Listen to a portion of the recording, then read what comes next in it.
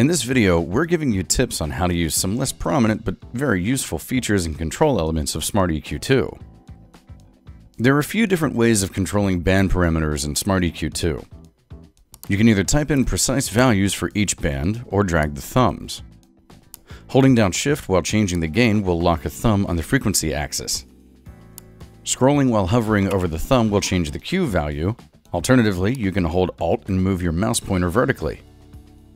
Right-clicking the filter icon in the info box allows you to change the filter type. Double-clicking on the thumb will set the band's gain to 0. Activate or deactivate a band by clicking on the indicator dot. Smart EQ 2 allows you to group bands and manipulate them simultaneously. Select multiple bands by dragging the mouse while holding the left click, or by right-clicking on the thumbs.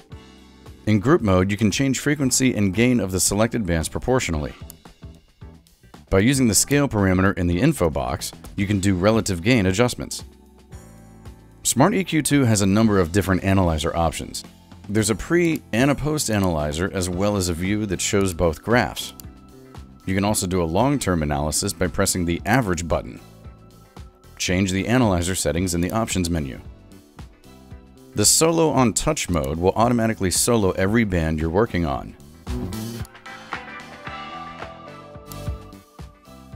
If you tend to work with narrow notch filters a lot, it might be worthwhile to enable the constant Q mode, providing more steeply sloped filters at higher Q values. Smart EQ 2 can process an MS input signal as well as render an MS output signal. Therefore, the plugin can also be used as an MS decoder and encoder. For a fresh look, enable an alternative set of filter colors in the options menu.